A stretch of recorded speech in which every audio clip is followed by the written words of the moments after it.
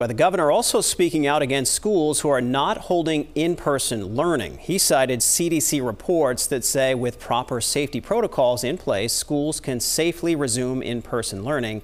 At the start of the pandemic, the state shifted to remote learning only. Governor Sununu says that was out of an abundance of caution, but CDC data has changed over time.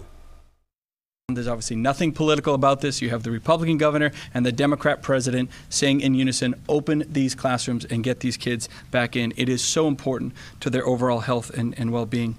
The state's teachers union says the teachers should get vaccines before returning to the classroom, but right now they are part of phase 2A, which isn't estimated to start until March.